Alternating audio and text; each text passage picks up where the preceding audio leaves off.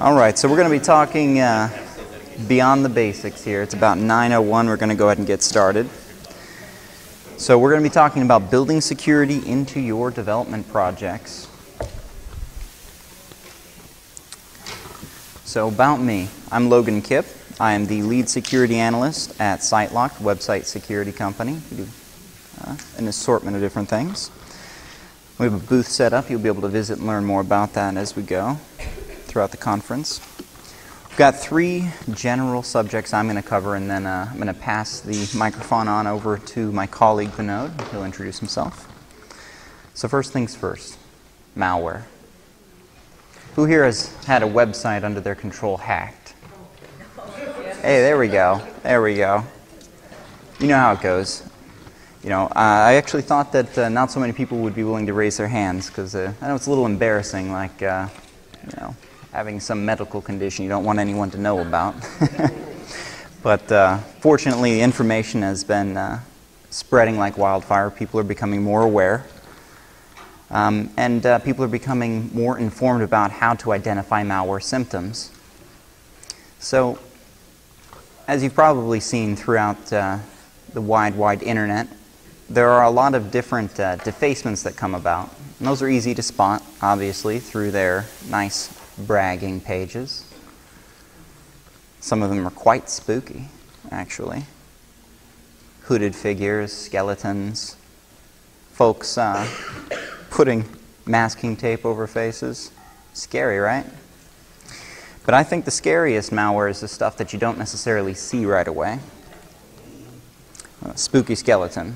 Found this little Easter egg here a couple months ago. We'll call him Fred. Fred's dead.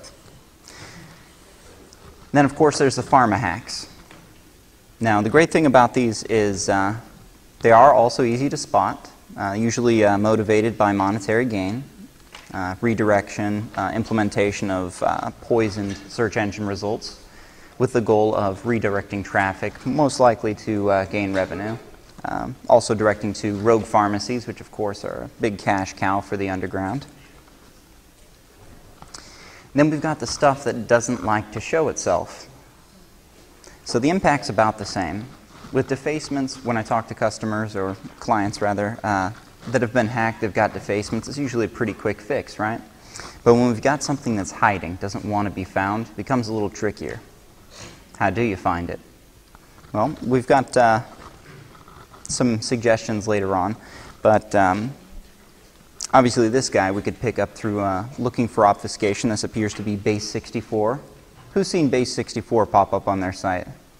Yeah, kind of nasty, but not too hard to detect with you know, current malware detection technologies.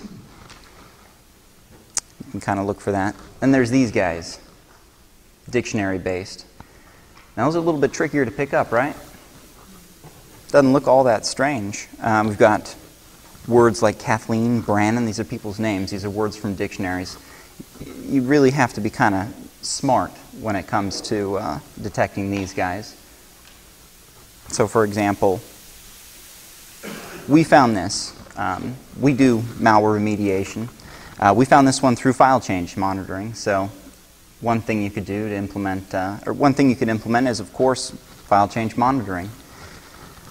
Shows that these little guys have popped up. They don't belong. But I'm going to show you a couple real-world examples. The first of which is an example of cross-site scripting. Cross-site scripting is a type of computer security vulnerability typically found in web applications. Cross-site scripting, or XSS, enables attackers to inject client-side scripts into websites viewed by other users. I won't go too in-depth due to the time restraints here, but there's a few different kinds there that we can talk about a little more if you catch me at the booth. So I'm going to go through an example here that was picked up by our research team. A gentleman named Weston Henry has picked up through a routine scan a potential cross-site scripting vulnerability. I'm not sure how well you can see this, but in this red box here, we've got a variable set called cur. I assume that means current. It's referencing some settings. This is taken from a plugin we've kind of removed any references to the plugin because the goal of this isn't to call anyone out, of course. In this case, Weston did contact the plugin developer, and this has been patched, so it's safe at this time. So we looked at settings.php, the argument current. Looks like it's just echoing straight variable contents without any type of filtering. All right, well, what's behind current, or cur? So we found cur at lines 195 and 196. It's set to default if CNTR is empty, or if the value of CNTR is not, or the value of CNTR if it is set, which is set at lines 91 and 92. We can see it's actually passing in the value of a get variable, which is kind of dangerous if you're not doing any kind of filtering. So if get sCounter is set, it inherits the value. So this is the kind of thing we're looking for when we're looking for a cross-site scripting vulnerability. This is an outside bit of data that's being passed into the system. That's kind of dangerous. Well, could this be a reflective cross-site scripting vulnerability? Let's find out. So if we actually set the value of that to just some proof of concept, what we generally use is a nice little document cookie alert. It's most visually pleasing and it's harmless. This is session-based, so this will impact only you and not anyone else that's currently on the website.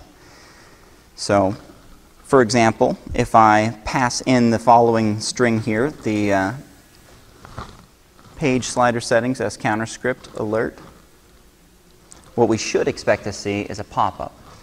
Little pop-up screen if this is in fact vulnerable. Well, let's see what happens. Sure enough. So this is this was a slider, and this isn't the slider you think it is. This is actually post soak. So this is something that's new. This is something that's still happening. Folks just accidentally integrate these things into their plugins, and which in turn are downloaded. This is a top 1,000 plugin, so it was rather important that we found it. One thing you can do to block these as well, in case you do accidentally introduce this into the environment, is utilize a web application firewall. Those are real-time monitoring systems that are actually looking at the data that's being passed to your server. So a modern web application firewall, such as this one we're using here, is able to block this. And you can use that data to figure out how people are targeting your website. So not only is it a good defense mechanism, it also helps you with your research on how to better secure your website by learning how folks are targeting you. Second example here is one presented by another one of our researchers, Mr. Gregory Bloom. We're going to call this Tango. Again, we're not calling anyone out, so we just want to educate folks. This is a really cool plugin, one that I loved using. It allows you to view and edit files on your server, zip and unzip. You could manage your database. A lot of cool features if you're not too adept at doing these things yourself. Looks something like this when you're using it. Nice little file monitoring or file management screen. Down at the bottom, there's some more options. Database backup and restore. Way cool. This particular plugin it does require authentication. If you're not logged into WP admin, well then you're not going to get access to it. You get this little screen. Good. The plugin consists of 4 files: error log, file manager, index, and readme. I decided to open this up here. Well, that's curious. If y'all can see here, the authentication, along with everything else, relies on a very early if statement. If file exists, readme.txt. So it's not actually doing a whole lot if that file's not there, right? So what happens if we, say, rename that file? Just call it readme1.txt. We get access. Now one of the options down at the bottom there is actually shell access. So when we get access to this plugin by accidentally renaming readme, who here removes readme files when they upload a plugin? There, we got a few people. I do. I don't like them there. I don't need to read it, I've already read it. So I go and I remove README because I don't want it cluttering up my file system, or file structure. And I have accidentally given someone backdoor access. Well, just what can we do? Like I said, this does give shell access. I can pop open the WP config. I have access to the database there directly. Hopefully they've got remote management set up. I can ls root and take a look. I could even cat etc password. I can get all their usernames, though the passwords are going to be hashed. But you can do a lot of fun stuff there too. We can grab external files to deliver a malware payload, a command control module. We can make this a botnet master. We could dump the entire file structure. Or, if anyone knows what this little string at the bottom is, we can certainly trash the entire system. So this writes random data to your SDA. That's bad, if you weren't aware. So that'll go ahead and cause you a bad day. So that's the Tango plugin. And here's our friend. He's never going to give you up. So the moral of the story is it's very easy to accidentally integrate some very problematic security flaws into your environment. So my colleague's going to be talking a little bit about how to integrate security into your development lifecycle in order to assure that you're not doing this.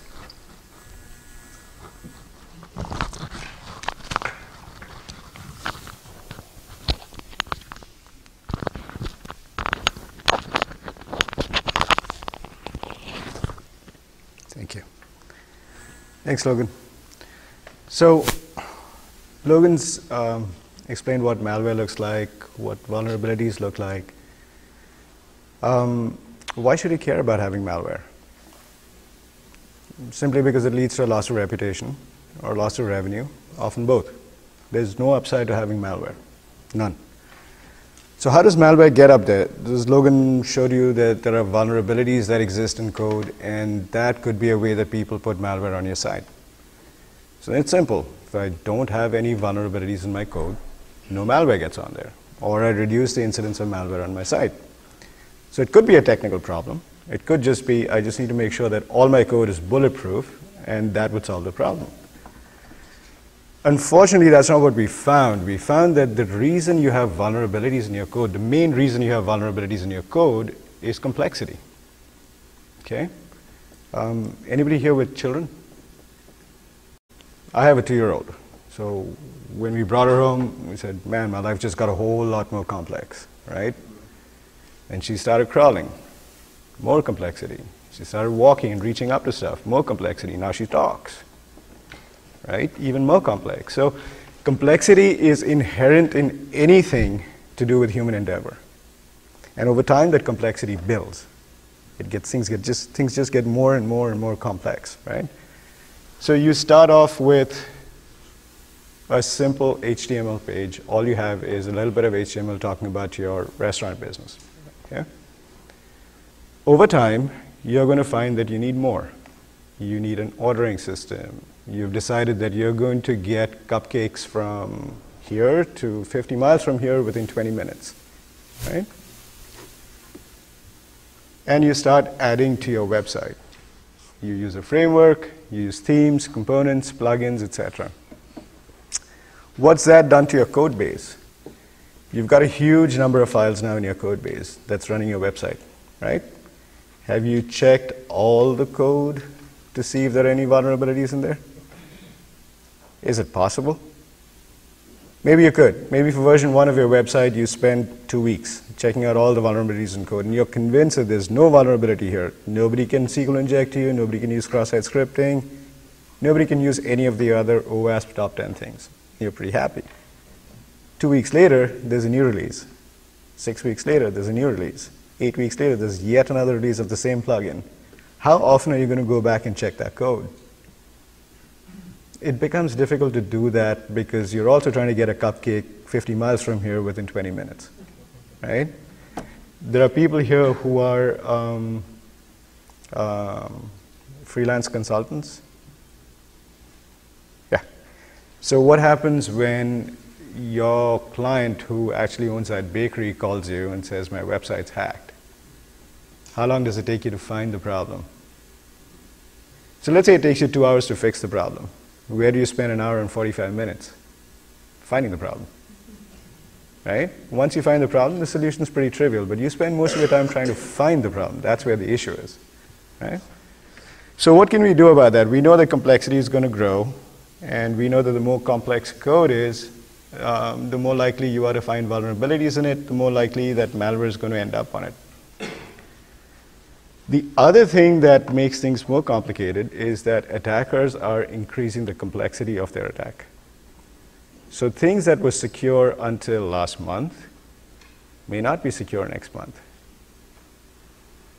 What are you going to do about that? How would you find a way to keep checking on the vulnerability of your code or to keep protecting your code in the face of escalating complexity on the hacker side? One thing you could do is use a web application firewall. So Logan touched on a web application firewall. That's sitting between the internet and your website. It's observing the behavior of visits to your website.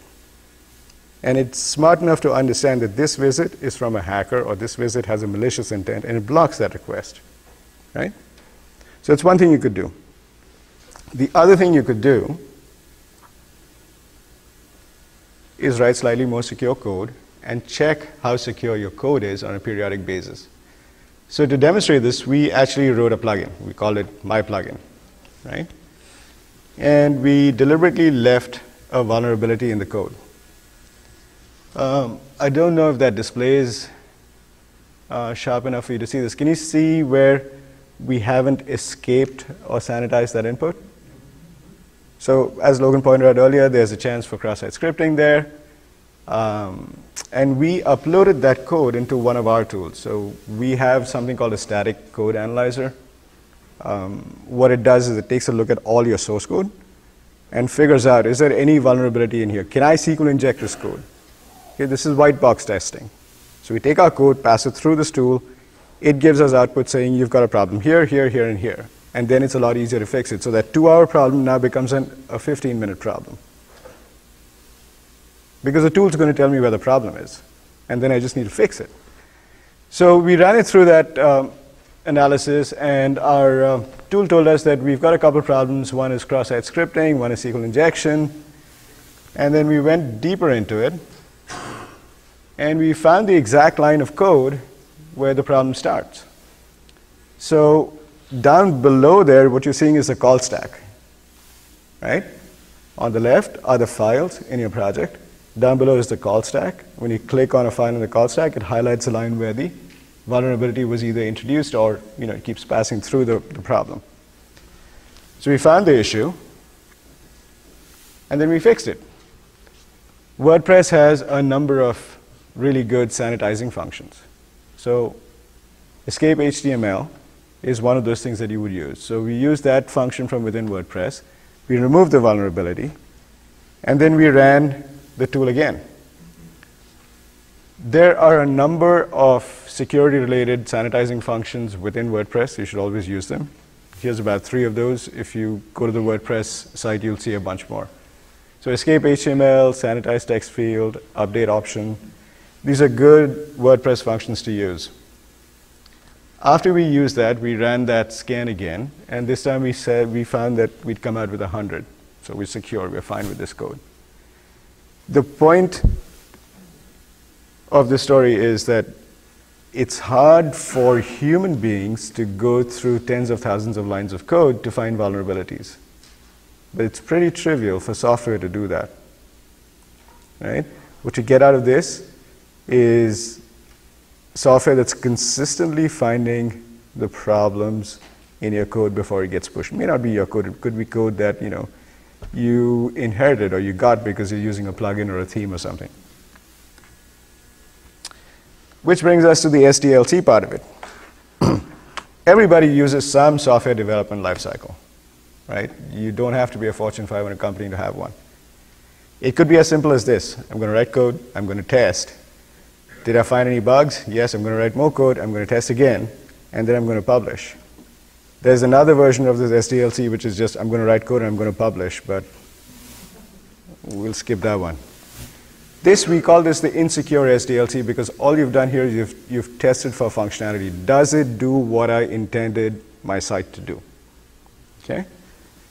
When you introduce security into this SDLC, you just add one little gray box. I don't know if it's popping enough on that screen, but you see that box on the lower right-hand, in the lower right-hand corner?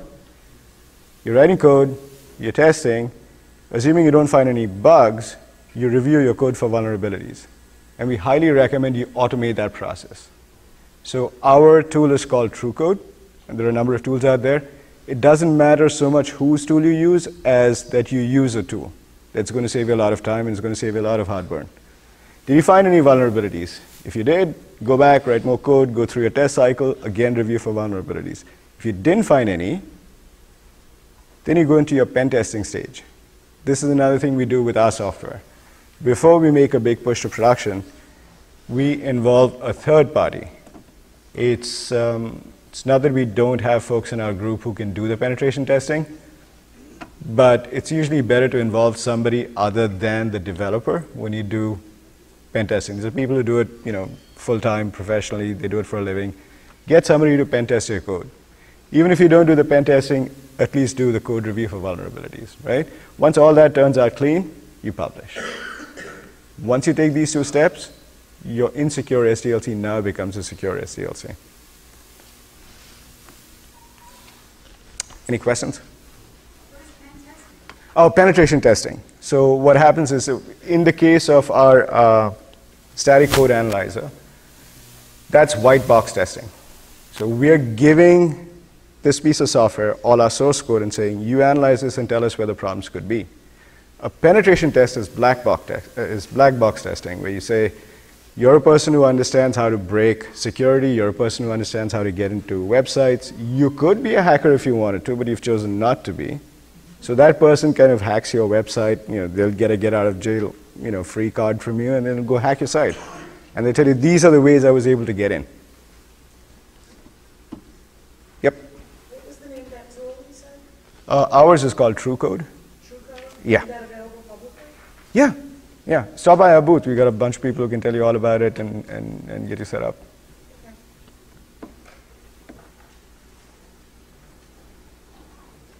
Yes, we dog food. Yeah. Any other questions? Oh, I'm sorry. Yeah. Do you have to upload one file at a time, or can you do multiple files? You can do multiple files. You just tell us where your doc root is, and then we'll give us FTP credentials, and we pull down your entire doc root, and then we examine it as a project. So we take the PHP, we put it through a compilation process, we examine it as a project, and we tell you, okay, here are all the vulnerabilities that you have in your code. Yeah. Do you see any particular trends in malware or in vulnerabilities that are happening now, like certain types of plugins or certain things becoming more available? What are the trends now? It's mainly based on complexity. So we're finding things get more and more complex. So 8 years ago when we first started out, the malware that we found was pretty simple. Now the attacks are getting much more sophisticated. As Logan mentioned, and Logan, jump in whenever you want. As Logan mentioned, there are more and more things that people will put on your website that they don't want you to see. Absolutely. So, in some of the slides here you saw where I referenced basic before code, simple obfuscation used to work to conceal the identity of the malware. Well, that's not really going to cut it anymore when we have automated systems like, for example, SiteLock's smart system just picks it right up. So they go a little bit more complex. These dictionary-based named variables, that's pretty tricky to pick up. Well, thank goodness we're also taking a look at file changes. Thank goodness we're notifying someone that, hey, this changed. That's a core file. Should that have changed? The trends we're seeing right now are that, strangely enough, folks seem to be targeting sliders. Though that's just the weekly trend. It does change week by week. There doesn't seem to be any rhyme or reason. Around the holidays, you usually see a pretty big uptick in pharmacy-based hacks, which are usually the more complex hacks because they usually have more funding and therefore usually better programmers. This last season wasn't such an uptick, though, luckily. Yes, sir. So you guys keep mentioning complexity, which I'm assuming is sufficient but not necessary. I guess, so my question is, even if you have a simple code base, are you going to have like some big complex on-state code base, or would you say that it's just as important if you are working with a simple code base? How simple is your code base? How many lines of code do you have? How many files do you use? Could be a few thousand lines of code. Did you write them all yourself? Yeah. Oh, then it's likely that you have less complexity in your code. But it'll tend to grow. And even if your code is not that complex, in our example plugin, for example, right? In our sample plugin, it wasn't very complex, but we introduced a cross-site scripting vulnerability. And we actually also introduced a SQL injection vulnerability. It was on purpose, but it was there. So it's just, once your code becomes complex, once your code base becomes large, then it's really difficult for you to keep on top of it manually. So, you mentioned PHP and JavaScript in your example. What languages do you support as part of your analysis software? it depends on the product we're referring to. For static analysis, we support PHP, JavaScript, some Java. So, The malware I've found typically in different programs lives in the WordPress directory, or PHP, or JavaScript, whatever. But what always concerns me, and I run all the malware on the Linux servers, what always concerns me is the stuff that gets out of the www directories. And I don't find good software, besides the regular tools, to find those that may be sitting around either my SQL server, I'm afraid, and maybe my knowledge isn't there yet, but is it possible that I have my malware sitting on my SQL and malware that I have sitting somewhere else on my server that's not in the www, that's not in the PHP? Absolutely. And we see that fairly frequently. Maybe it's not my question. Yes, so he had asked whether it's possible for the malware to live outside of the www, the doc root, which is sometimes called public HTML as well, or even in the MySQL database. Absolutely, we do see that. Obviously, it's not executing until it's called by your front-end scripts. But yeah, we do see that, not as frequently as, say, PHP or JavaScript-based malware. But what you can do, that's why it's also important not just to do your file-based testing. Another approach we take is an outside-in approach, doing an external malware scan as a crawler. That's going to display the actual results that are being given to a visitor. If the malware wants to have the ability to take action, it needs to be delivered to the end user. So we're going to see it with that crawling-based method. If malware were to exist, say, higher up in the directory, it's kind of a case-by-case basis. We do see that. It's not very common. Usually they're focusing on command and control of the website. But if we do see something higher up, well, that's definitely something we'd have to look up on a case. Do you Yeah? see a malware in WordPress being a jumping point to taking over the server? Well, it's got to get in somehow, right? so we'd like to emphasize it's not just WordPress. It's your website. So there are shell scripts that could exist on your website, with providing that functionality that Logan was just referring to, so that somebody could take over your server remotely. But typically, they'll want to put malware somewhere where they can leverage it. I mean, if it's a part of your directory structure that is just not accessible at all, or is not accessed by anything on your operating system at all, there wouldn't be much point. So that's typically why we start at www. Public HTML, yes. Does that crawler also detect phishing attacks where it puts these files on your server as not part of your existing files, it's new files? It is, the crawler actually is not what we would typically detect that with. That would usually be our SMART module. That is the file-based cleaning and detection system.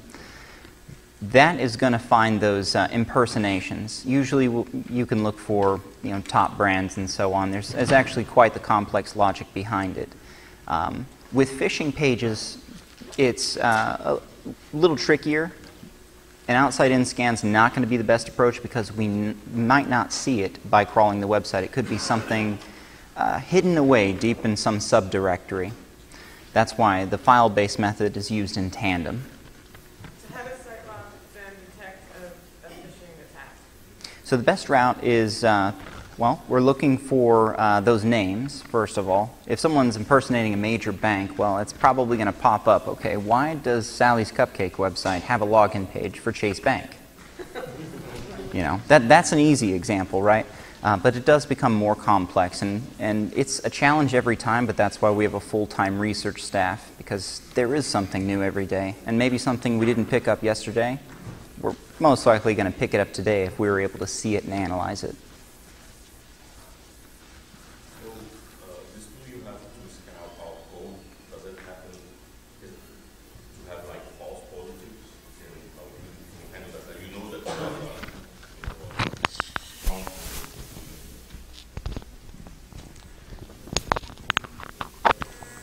What you might consider a false positive.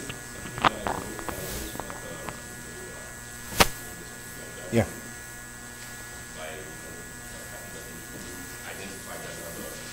Yeah.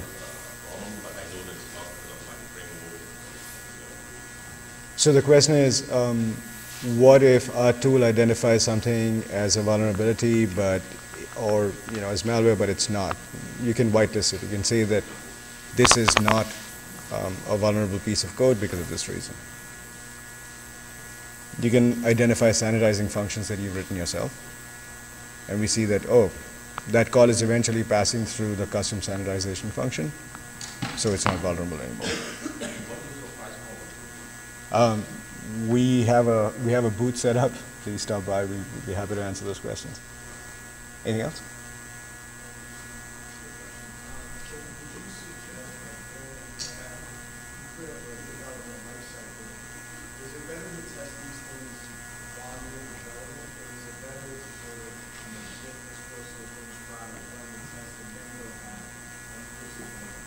The picture you saw up there was a very simplified version of what we do internally.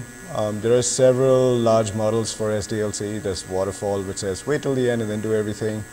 Not very much in favor these days unless you're NASA. There's a more agile methodology. You can do the testing as often as you like. So it helps the more often you test. Yes, ma'am. Once you have a bias index, and if I'm control the site lock or something, I know it's still there. Is it better to just clean everything up, or can you survive with cancer in there? What we do is, like, if you're referring to our product, when we find malware, we actually remove it. But it comes out if I have to put up like I put some bars as a control. If I bring it down to normal, it picks up again. So there's something still there hiding. If you're getting repeated malware infections in the same place, Logan, you want to take that?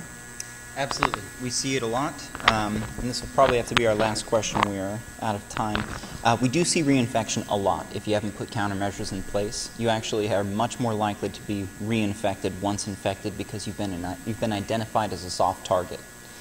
So there could be lingering malware, or they could simply be reusing the same door they used before, the existing vulnerability that you haven't found. By integrating this SDLC, for example, with SAST white box testing, you would actually stand a much better chance of identifying the original vulnerability that let them in.